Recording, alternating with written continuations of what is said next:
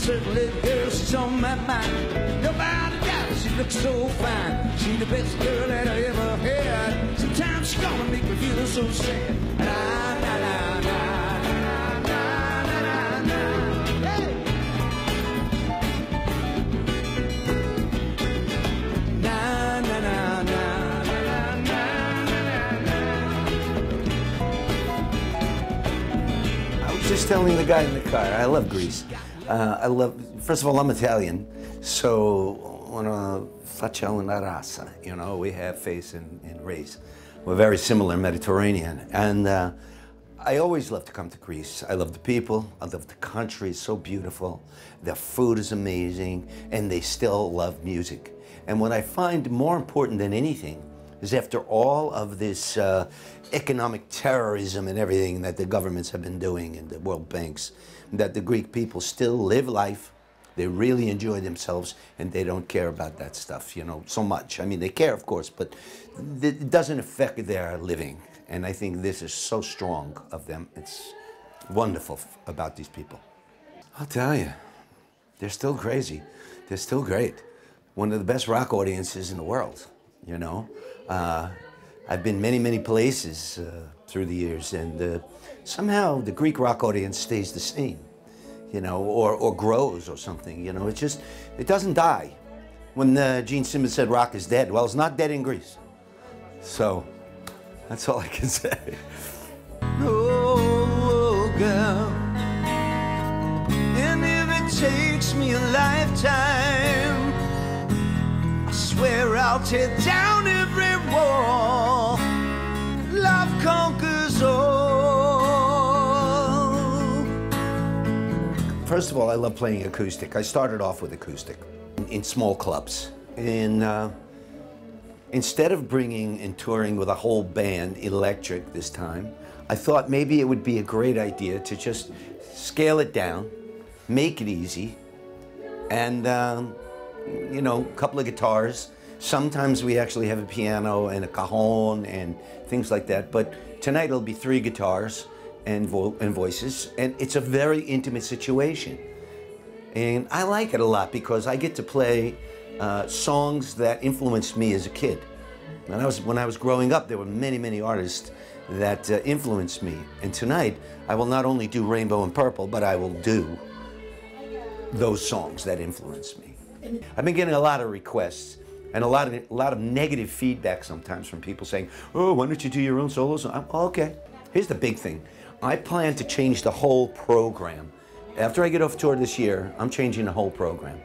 I'm going all original. I'm going all my stuff. I don't even know if I'll play Rainbow or Purple. I don't think so. But people always want to hear I Surrender. You know, they always want to hear Can't Let You Go. They always want to hear Stone Cold Street of Dreams. So, I mean, you can't get away from it.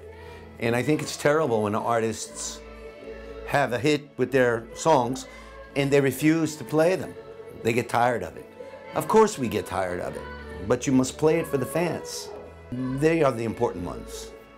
I'm currently writing for another project of mine that is pretty secret, and I can't divulge too much of this now. It's with a very famous Swedish producer, and it's going to change my sound completely, which is really interesting to me because I believe that it's time for me to be born again, in a way.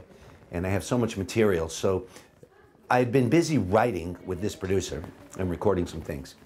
We're nowhere near done, but you know, we're in the beginning stages.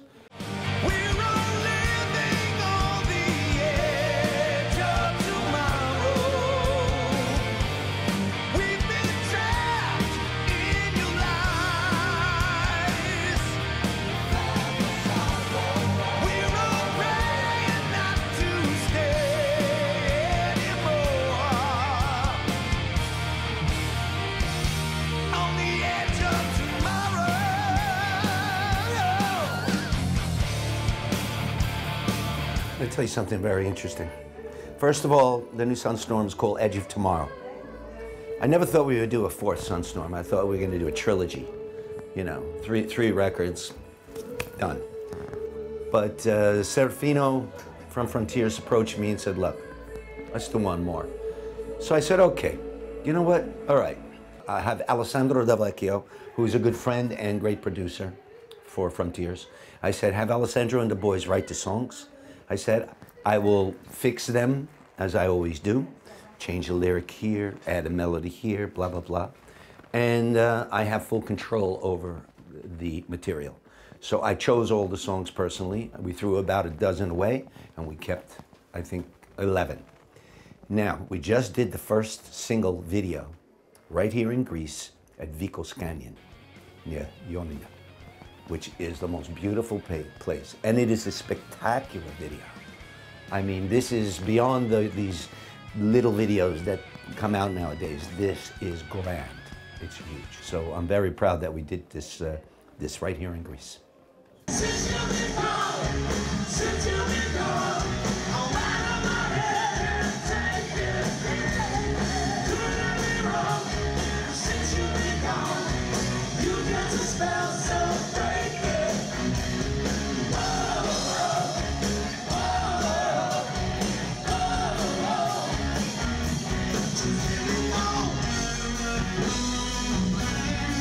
Well, bands are like bad marriages sometimes. And the egos fly, and people, you know, get full of themselves, and everything happens. And the guys are great guys. They're all still my friends. But it was getting out of control. And I was getting very tired of the attitudes that I was hearing.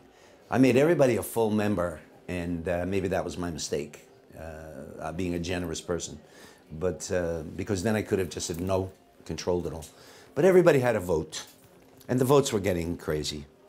So to make a long story short, I just said, look, I'm going to drop out, okay? You guys want the project, you can keep the project, you can get another singer, whatever. But no promoter would have it. And they tried Doogie, they tried Graham, but nobody wanted to buy it after that. So that says a lot for me.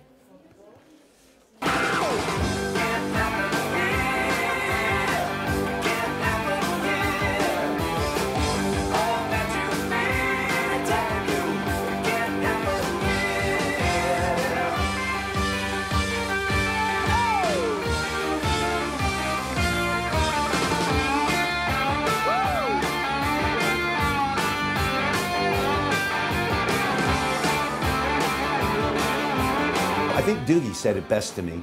He said, you know, Joe, it's not rainbow unless they do an album and a tour. And I said, I have to agree with you, Doogie, because that's the truth, you know. Until you can write the songs, make some sense out of it all, do some greatness to earn the name Rainbow. Otherwise, our legacy, you know, whether it's Ronnie, God bless him, or Graham, or myself, or even Doogie, our legacy, it comes down in stature, you know, because then anybody could be in a rainbow like this, you know. So I don't agree with it. And I'll answer probably another question of yours right now. I wanted to create an authentic rainbow reunion. I was talking to Carol Stevens, the management, over a year and a few months. No kidding.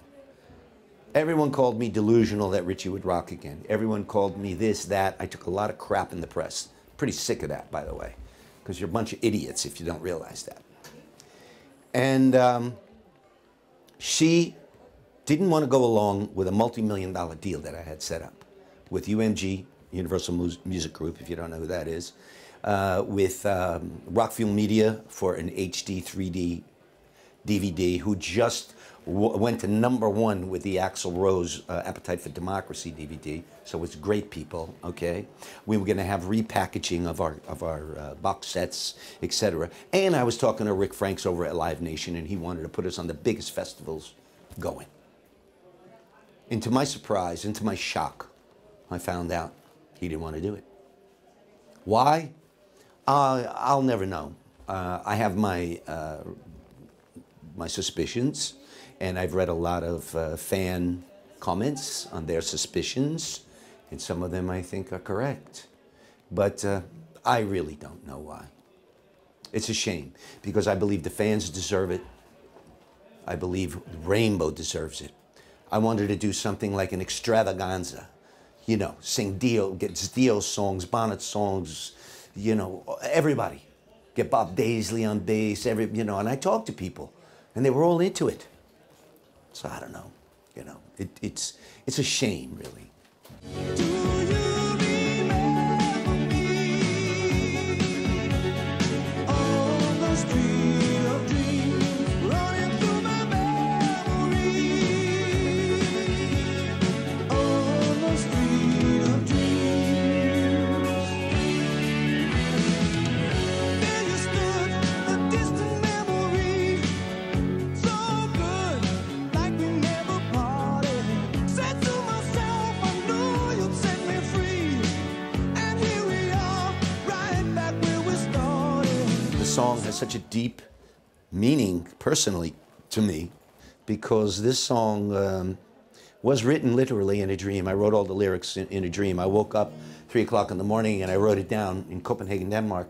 Went back to sleep, woke up about 11 or 12 in the afternoon for the recording session, and I read it word for word. It was the exact same song I'm singing now. Showed Ritchie, he loved it, because it's about reincarnation. It's about knowing people before, spiritual. And he came up with a great track. Got to give you credit for that one, Ritchie. And I remember even doing the solo. He came into me and said, your vocal is so good that I'm having a hard time to finding where to do the solo. And I said, I opened up a couple of beers and I said, just relax, get in there and play melody as you always do. You're a fantastic guy with melody. And he played one of the most memorable solos I've ever heard Blackmore play. So I'd have to say that's my favorite song for a lot of reasons, personally and professionally. Oh, dreaming, still believing what we're feeling is everything. Oh, the good heart's freaking free with every beat inside of you. Oh, the good heart's in that night, keep the flame of love burning bright. So here we are. We came out with Rescue, and Roy Thomas Baker produced it. Huge producer. Foreigner, Journey, Cars, Queen, you know, everybody. Album's still to this day fantastic. And I put together a super band. In fact, the band was basically the studio band, except for my good friend Barry Dunaway, who's playing with 38 Special now on bass. Barry came in live, though, and killed it. So here we are on tour, and I'm not sure if we were opening for someone that night, because if we were, they sure would have a hard time following us, because the crowd was mine. It was absolutely mine. Packed, and it was just wild enthusiasm, and the band played great. I mean, when you listen to this, there's no overdubs on this at all. Not vocally, not a guitar, nothing. Cleopatra Records told me they were going to enhance certain things.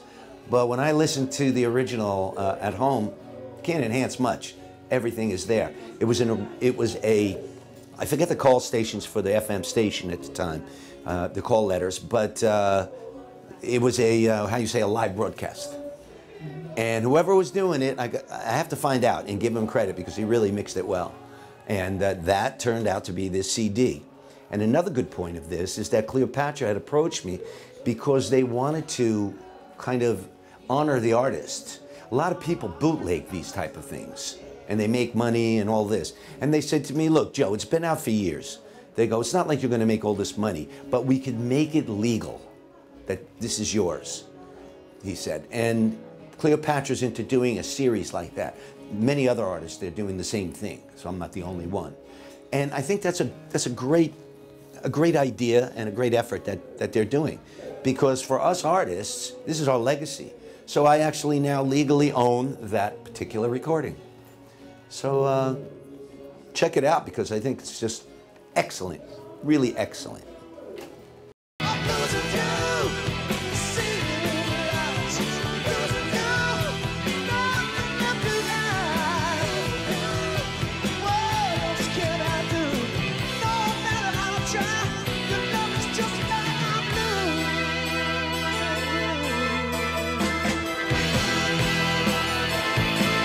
I think everybody has some regrets, you know, and would like to change things. But you really can't change the world, you know. You can't change what happened when it happened.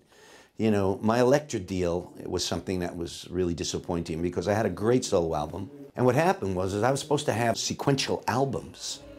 But I had an argument with the president, and I told him to go somewhere because he was really arrogant and wanted me to do certain things that I just wouldn't do artistically.